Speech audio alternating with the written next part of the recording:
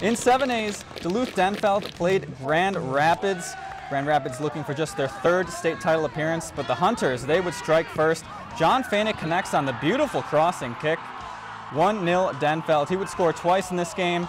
Despite the Denfeld pressure, Grand Rapids goaltender Hayden DeMars shut down this close call here. Nice save there. However, for Grand Rapids, it was just not meant to be, as they would fall 3-0 and fall.